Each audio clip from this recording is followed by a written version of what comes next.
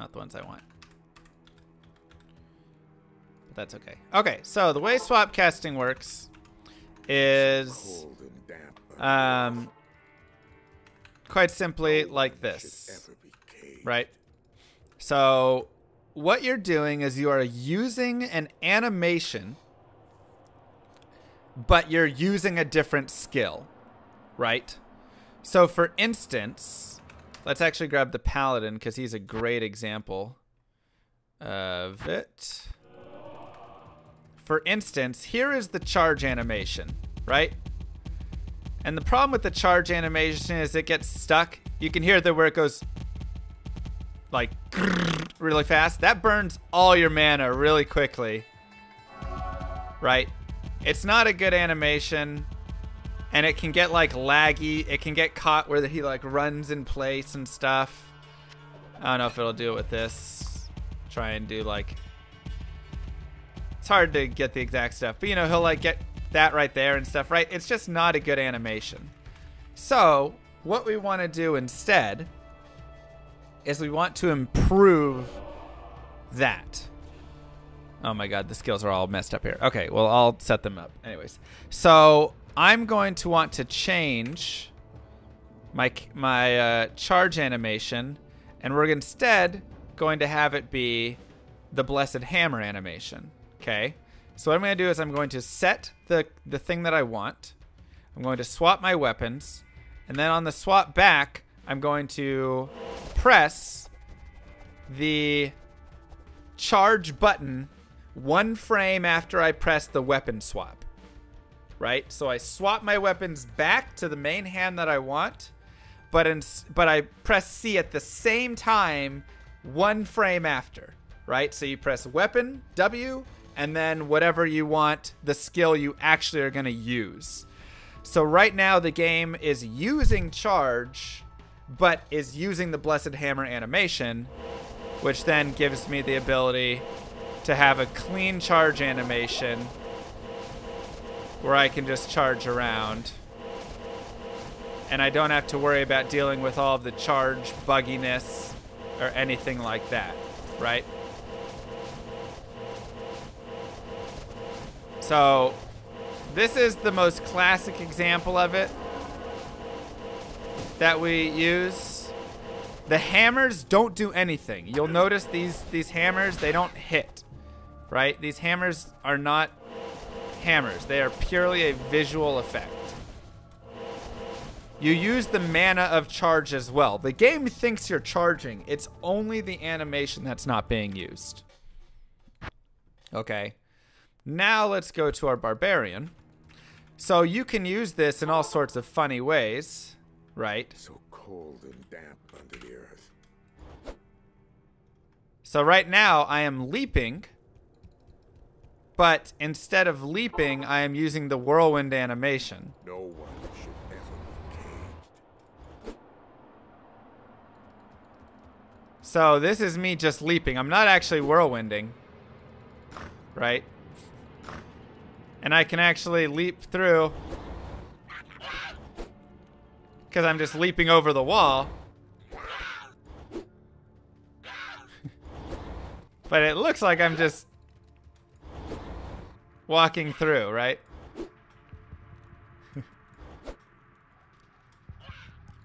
So we're just phasing through the gates right now. And obviously this is leap, so I can stun and do all the knockback effects that leap has by just spinning in place. Right. So that's a fun one as well. Now, on our sorceress, you can see we can also overwrite. Let's say we just want to do this. Teleporting. Oops. So now I can teleport using the ID animation. So you see me raise my hands to identify something, but I'm teleporting. And this is always super creepy because the ID animation makes no noise, whereas the teleport animation does.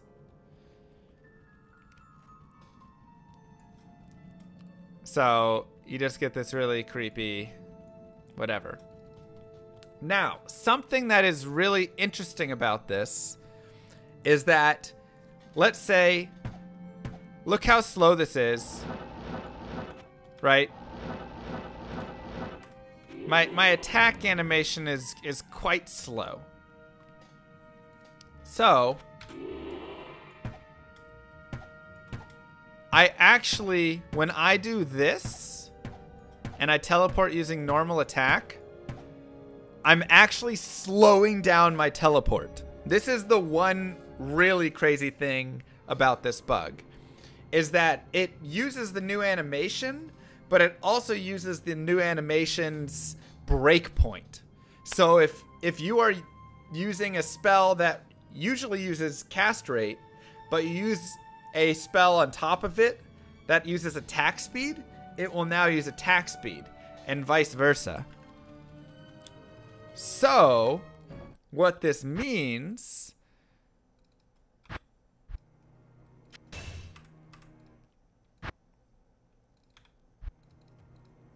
oh, oops, hold up.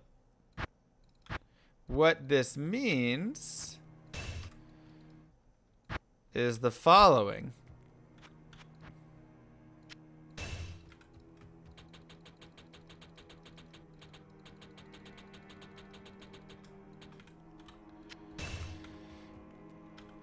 Okay, and sure. Man, I don't have enough mana. Let's take out more points.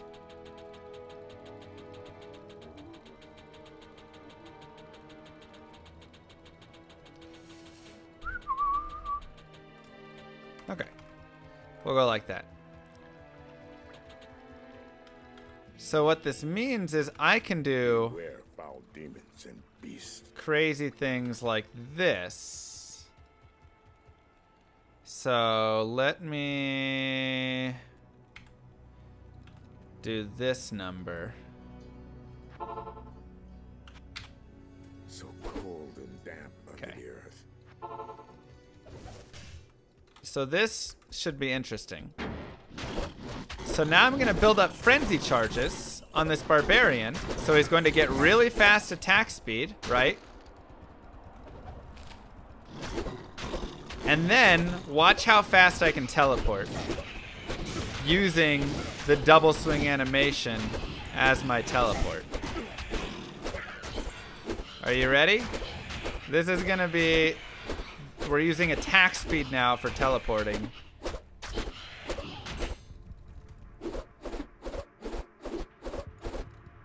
Right? And I ran out of mana, but The order welcomes you. we teleport so much faster than our normal teleport speed. Because I'm using the double swing attack animation, which is super fast. Good day. Yeah, obviously we don't have a ton of mana here. I mean, we could just take all this out, put all of it in here, and now we can, you know, showcase a little better.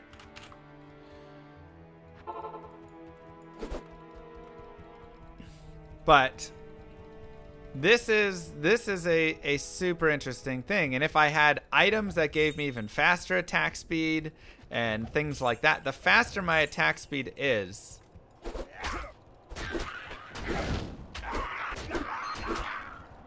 right, the faster I will be able to teleport. So now I'm just a teleporting machine that teleports really fast. So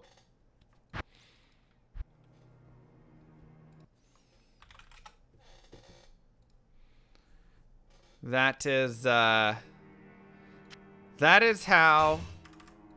Swapcasting works. Oops, wrong character. Put it back. So it's really interesting. The use cases of it are all different. Okay, so when we're speedrunning, we can go kind of on a character by character basis right here, right? For the Amazon, I'm going to actually change up and I'm going to swapcast her throw versus her regular attack.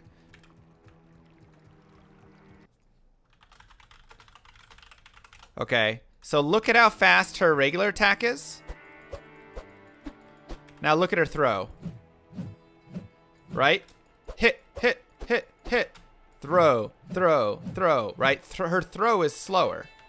So what you want to do is you do this. And now we're throwing at the speed of our regular attack.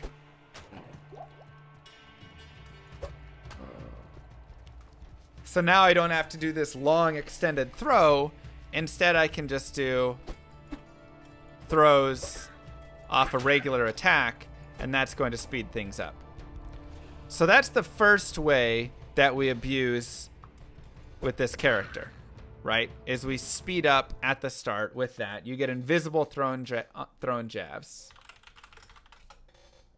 Okay, the second way that we abuse this character, let me get a, this character has a jaw rune, right? Oh.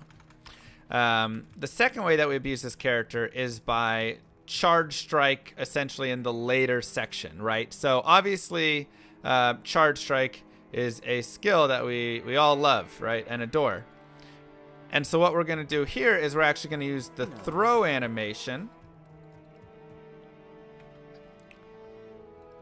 or we're going to use, hold on, wait, we want charge strike for, yeah. So we're going to have charge strike. It should be like this. No, now we're just throwing. We want charge strike underneath. Hold on. I got to remember it. So we want to actually be using charge strike, but we're going to be using the throw animation. Hello.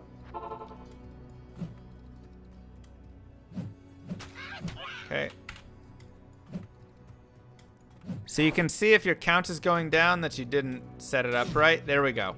So now I'm using the throw animation. I'm not actually throwing anything, but I have charge strike actually being used.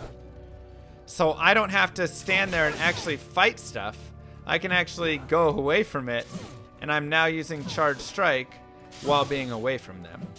So this is extremely useful because you can use this on the other side of walls.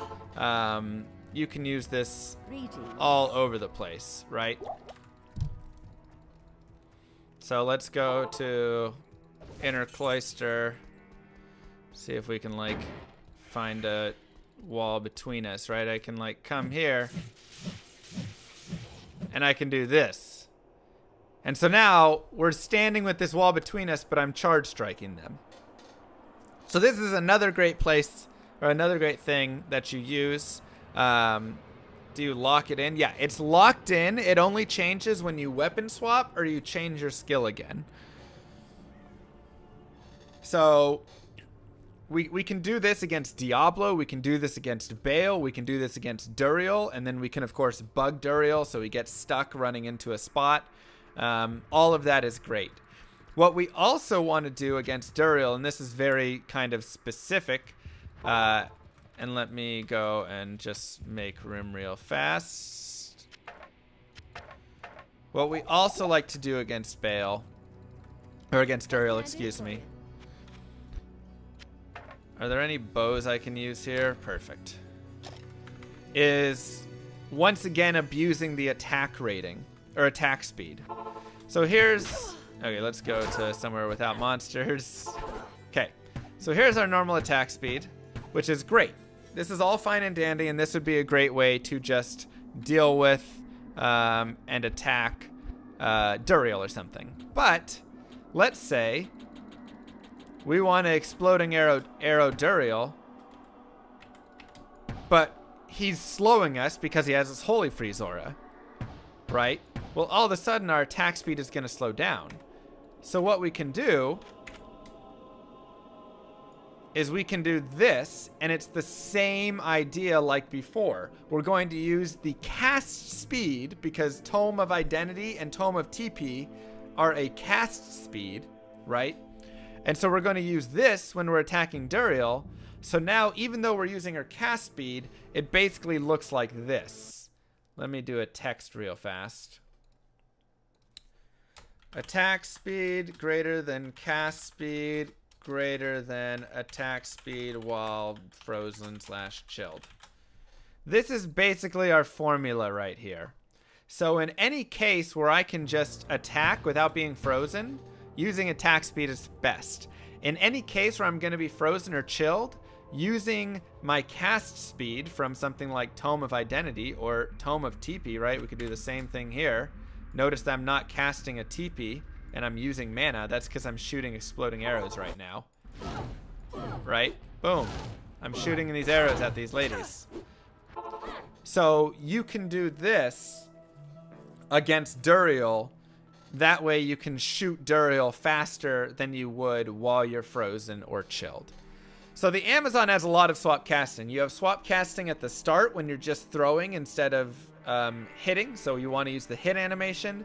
You have swap casting at Duriel when you're chilled and you want to attack faster, and then you have swap casting with charge strike later on just to keep your distance from things, especially Diablo and Baal. It's a lot faster fight.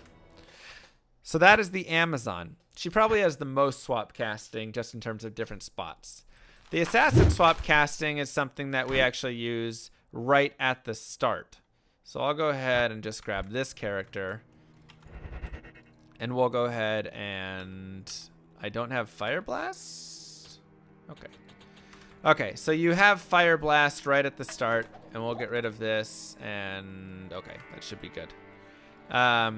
So what we're going to be doing is basically the difference between our hand when we're attacking with Fire Blast and not. So let me get Fire Blast over here, and then let me get normal attack. Okay. So what I want to do is I want to use the normal attack animation for Fire Blast. So first, here's just my Fire Blast, okay? This is now my Fire Blast with normal attack. Notice how much faster that is? Right? So a barehanded, just when she's just punching away, it is extremely fast. So this is me using Fire Blast. Once again, notice that my mana is going down. So now I can cast Fire Blast so much faster at the start.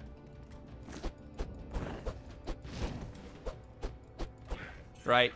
And we've got way more Fire Blast casts coming in. As opposed to, that's so much slower. It's like double the speed almost.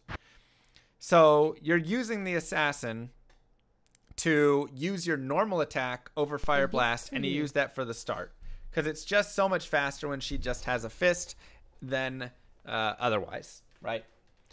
Then you can also swap cast with her. Let's see, where else would you really want to be swap casting with her? In a normal run, that's probably all that you're going to be swap casting is right at the start there. Because after that, once you've gotten past that, you're then just going to get into getting more attack speed, and then you're going to be using these traps and stuff, and it's just not as big of a deal, right? So not really a thing there. You can definitely swap cast with like Dragon Talon, right? This isn't something in a speedrun, but this is just knowledge overall. So when you have a maxed out Dragon Talon, it's 4 kicks, right? So 4 kicks takes a while. Let's go to Tundra and let's go find a monster to kick. Right? Look at how long that took. Right? And especially... Right? It's just like so long to do all of the kicks because she goes kick, kick, kick, kick. So what you can do instead is you can, let's go Nightmare, that'll be better. You can swap cast just a normal attack on top of this, right? Oops, didn't mean to do that. So you can swap cast a normal attack on top of your Dragon Talon. And so now I get all the kicks, but I'm not locked in the animation. So this is a great way to avoid animation lock, right? Kick, kick, kick, kick. All that happens right there. I'm not locked in it, so I don't have to worry about that. I can always back off. So this is a great way to simply avoid having to be stuck there, and then you can't run away, right? Oh, you're taking damage, but you're just stuck. It's awful. So that's useful there. That's also useful on the Paladin if you're a Zealot, right? And you don't want to get stuck in the 4 Zealot swings. You can do the same thing, put a normal attack there. You hit once, you can run around. You're still going to be getting those hits. Necromancer does not swap cast. There's just no use on the character that we know of as of now. Barbarian, you can swap cast a maul with a war cry. So let me go here. Let me gamble. Good day. What you need? Let's get ourselves a maul. I mean, I guess any two-handed weapon would really be fine, right? Nice. We got a cruel weapon. Jeez. Cruel battle scythe. It's amazing. Okay, and...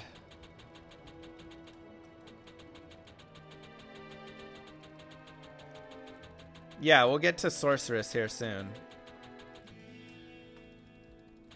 We'll just finish out with that. Okay, so what I can do here is I can get a skill like Battle Cry. Because remember, this is a character who has, we can use the cast speed. So instead of the swinging, I can go to Battle Cry, which is a little faster, and also is an effect affected by being cold, right? And so we can do that same thing where we actually want to have this, and we want to use the Battle Cry, but we want to use a regular animation. So let me change this to that and that.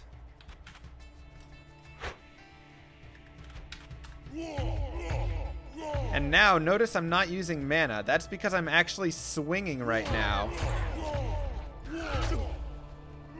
I'm actually swinging my weapon at things and killing them. This is me attacking. But this isn't affected by cold or frozen, right?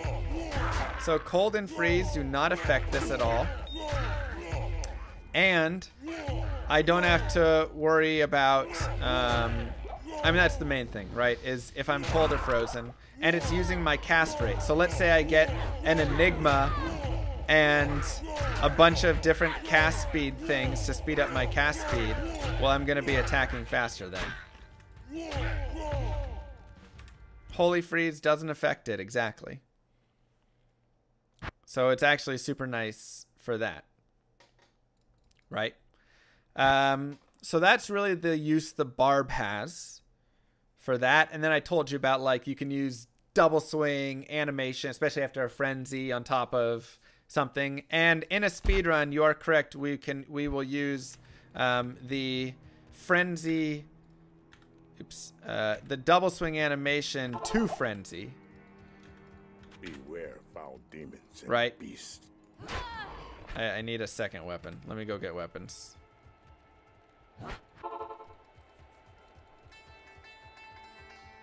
Greetings. Yes. Okay, so we'll go buy 2 weapons. Oh, we already had 2 weapons. Just kidding. So I want to use the double swing animation, but I want to be using frenzy. So let me make sure I got it. Yep. So you can see right here, I am now using double swing, which is a super fast animation. It does have a little lag on it, but I'm double swinging. So I get the really fast attack of the double swing, which is insanely fast. But then I also get the frenzy speed. So that is super helpful on this character, right? As opposed to if I just use Frenzy, let's wait for Frenzy to come off, right? It's a little bit slower, right? That the attack speed is just slower on it. He takes his time as opposed to double swing, which is super fast attack.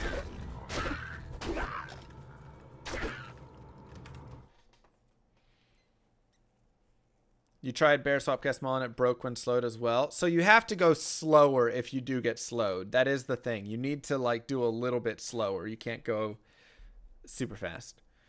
So that's the barbarian. The paladin, like we said, hammers and charge. We already went over that. The sorceress is one that we don't swap cast in the game for it, but it's one that you can swap cast later on. So let me actually get a different source. I don't want to use that one. Don't I have like a 99 source here? There we go. So what you can do, because one thing that people know is that lightning actually has a different speed, right? So lightning is different from your regular cast speed. Watch. Cast, cast, cast, cast. Cast, cast, cast, right? So lightning is actually slower. So what you can do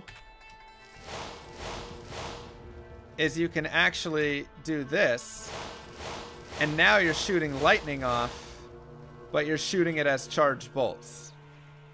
And I can even do it with fireball, just to be firebolt, to be a little bit better for it. So you can see that this isn't a firebolt, this is a lightning.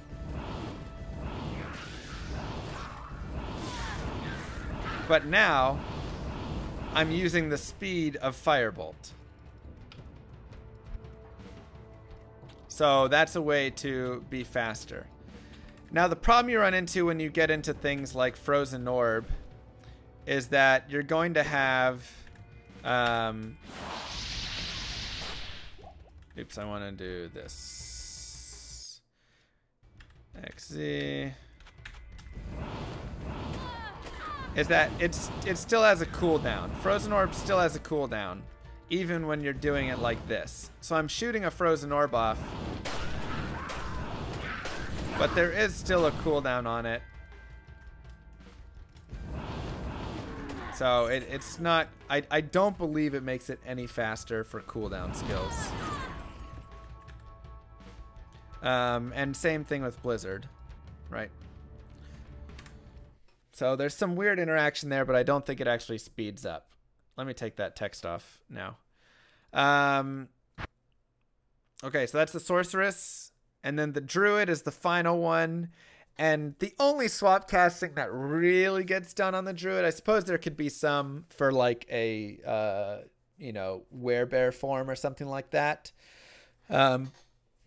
But the only thing really on the druid that we do, where's my 99? There he is you can do a swap cast for like casting fissure. You can make it a little bit faster if you change that and swap cast that, just like a regular cast like Firestorm or something, I think. That's something I saw Ryu doing a little bit. I haven't played around with it very much. But otherwise, I would imagine there's something with like werebear and things like that that you can mess around with a little bit. But for the most part, maybe like Fury, because this is going to be multiple hits, so this is probably that same thing, right? 5 hits for Fury.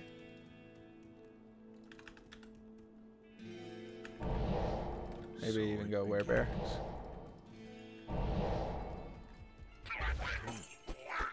Oh, oops, no. Right, it's just so many hits.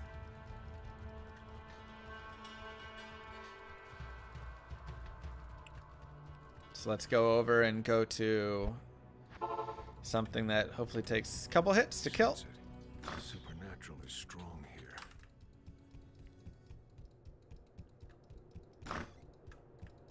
Where's the monster? Look at this. I can't move out until that's done. I can't click. Look, I'm clicking. I can't move until all 5 hits are done. So why would you ever want that? You never would. So what you do instead is you swapcast it. Oops. Z for Fury. Yeah. And I got that backwards. XZ. And now this is doing all of my hits. I'm out of mana, but this is Fury for all of my hits. You can see it's taking mana, but I can move away whenever I want, so I don't have to worry about getting stuck, right? I'm hitting. So I don't get stuck in that.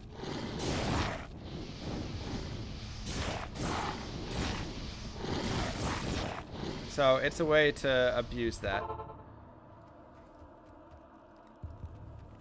Bender showed me the table that shows the frame the spell goes off. So if your swapcast attacks faster than that frame, you kind of put yourself into hit recovery.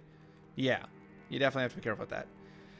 Are you still animation locked with Zeal if you swapcast on a paladin? You are not. So once again, it's the same idea as Fury, right? You're wanting to avoid being stuck right there. Let me get different guys.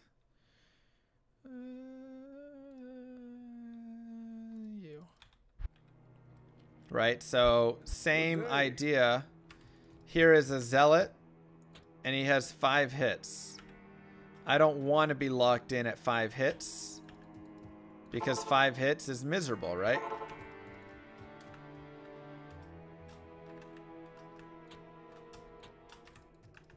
So, she can be here soon, yeah. Right, because this is... Oh, how awful is that? So instead I do this. And we go this way. And now I'm doing all of that, right? Look how many times. You can see all the hits going off, but at any point I can run away. Right? At any point I can run off, so I don't ever get stuck in it. So that is swapcasting, and that is the uses of swapcasting on every character. You cannot booster. That is the uses of it on every single character.